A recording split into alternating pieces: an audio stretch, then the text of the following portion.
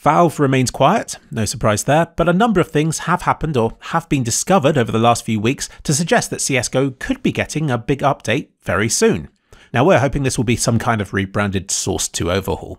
Source 2's biggest problem is itself. You only have to read through Half-Life Alyx the final hours to know its incomplete state was at least partially responsible for killing projects like Left 4 Dead 3 and new attempts to make a Half-Life game. With that being said, in 2015, Dota 2 moved over to the Source 2 engine, although I think the impact this had on the players of that game was probably less than you might have expected. But in 2020, almost 3 years ago now, Source 2 proved itself finished enough to handle a modern new game, with that game being Half-Life Alyx. The question now is, what has Valve been working on since? Does it involve CSGO?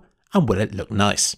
On February the 27th, Valve changed their Twitter account's banner picture. I made a whole video covering this exciting revelation and why people thought it could mean something, which you can check out in this video's cards. On March the 1st, and exactly a month before April the 1st, Gabe Follower on Twitter pointed out that the latest Nvidia drivers introduced support for unknown apps called CSGO S2 and CS2. If you own an Nvidia graphics card, you can see this for yourself by going to the control panel and by doing this. Sandwiched between Costume Quest and Crab Game, you'll find all the Counter-Strike games listed, including the fairly new editions of CSGO Source 2 and Counter-Strike 2. Check out Gabe Follower's video about it, again in this video's cards, for a lot more evidence that this isn't just nothing and why he believes it indicates that a Source 2 version of CSGO is incoming. Now, the Nvidia driver update likely happened sometime before March, it's just that it went unannounced and took a while to find. Equally, on March the 1st, it was discovered that Valve had recently set up a TikTok account. Since then, the community has been hyped for every new tidbit of information they can get, and API leaks keep coming, hinting that other stuff is also going to change, like this one suggesting that Valve has paid money for the Tuscan map, a map I covered just before its release, which you'll find in this video's cards here. So presumably, this will be coming to the game at some point as well. On March the 5th, Richard Lewis put his reputation on the line again by writing an article about this, stating that it is likely to be released under the working title of Counter-Strike 2. This project has been a priority for Valve's team, and them being busy with this is probably why I've had so few patch notes to read. The article's anonymous source, or two, says that it's about ready to go, that it's right around the corner, and that the beta's release date is in the month of March and, oh no, April 1st is mentioned again. It even says that a bunch of pro players were flown out to Valve's headquarters in secret to test it. Following this blog post, poor Carrigan was put on the spot and cruelly interrogated about the stuff he either didn't know about or couldn't talk about. Is it because you're so excited about Source 2? I can actually not speak about anything Counter-Strike related. Oh, you've been to Seattle recently, have you? Either way, we got nothing, which tells us everything. Richard Lewis's article touches upon a couple of other interesting points as well. The first was the mention of 128-tick servers and how they would also be coming to this new Counter-Strike beta. What's curious about this is that over on Twitter, Gabe Follower doesn't think that 128-tick servers are coming, but that it will instead be some kind of new sub-tick system, which he speculates could vary the tick rate depending on what's going on. This doesn't mean that Richard Lewis's 128-tick claim is wrong, for this new system could still be variable but with a maximum cap of 128 updates a second, so they could both be right. Or, a third possibility, they're both wrong. I reached out to somebody else for a third perspective, and they gave me a third option, being that the tickless system might not even be referring to communication between client and server, warning about how much it would break everything if it was referring to that. And then they ended by saying that when this update hits, whatever it is, people will likely be left disappointed. Isn't that the truth? But this third perspective has a good point, because it's a big mistake to expect miracles from a new system. Boarding the hype train feels great, but at some point you have to step off again. But let's throw a caution to the wind for now and assume that we will be getting some magical variable tick rate system. What will this be good for? This is gameplay from CSGO. It looks smooth, but how it's communicated to the game server is anything but. I can enable this information, and this is more like the information that's being sent to and from the server. Each of these is a position and direction the character was looking at a particular moment in time, and information like this is relayed to and from the server 64 times a second, hence 64 tick server. The argument is that 128 tick would be better because then there would be double the number of these. But a variable system would argue that you don't always need 128. How many you need varies depending on the situation. I think. It's all speculation at this point. Because if I'm honest, NetReg is a very complicated topic that I barely understand the basics of.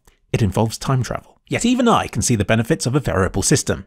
For instance, some newer phone screens already vary their update rate because you don't need 120 refreshes a second when you're simply reading something on Reddit, or when you're watching a 60 FPS video on YouTube, like this one. So it's far better for your phone to drop to a lower frame rate and to save on battery life. Hell, even your computer screen may have some kind of variable update feature, because it makes sense to update when it gets new information, instead of just regularly updating 120 times a second or whatever, even when nothing is going on. So likewise, a variable tick rate system in CSGO would vastly cut down on wasted, redundant information, because your teammate, AFK in spawn, doesn't need their inactivity reported on 64 or 128 times a second. But those spin botters on the other team, wildly flicking about and killing your chances of winning the game, their frantic movements may benefit from more than the standard 64 updates a second, and this variable system would allow for this if it has a higher maximum limit, like say 128. Valve has long been criticised for hosting matchmaking at only 64 ticks a second, with some arguing that 128 tick feels better and more responsive. The argument against this would be the people claiming that players can't feel the difference, and also the extra burden it would put on Valve servers, because 128 updates a second would be double 64. But a variable system? If anything, this could drop the amount of information being sent, but with higher temporary peaks when it shoots above the current data rate when a lot is going on. So I can definitely see the benefit from Valve's side of implementing a feature like this. Plus, it would put an end to the whole 64 versus 128 tick debate once and for all, by keeping the best of both worlds. And hopefully it won't destroy the bunny hop and surfing communities while it's at it. Richard Lewis's article also discusses a much improved matchmaking system that is hoped would make the need for third-party pugging services unnecessary. Now I'm going to ask, who hopes this? Valve as a company has historically embraced third parties doing the work for them. Nothing about how this better matchmaking system will be achieved is mentioned in the article, other than the possible 128 tick idea.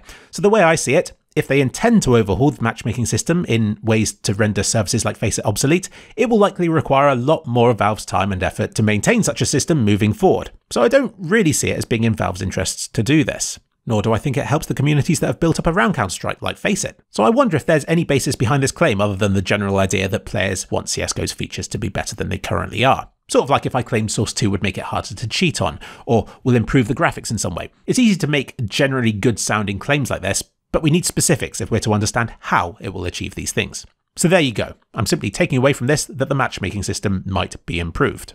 I mean, this video isn't meant for my own speculation, but I do love the idea of having a clan-based ladder separate to the normal matchmaking, because I loved watching our clan rising up the leaderboards back in the days of Enemy Down and Clan Base.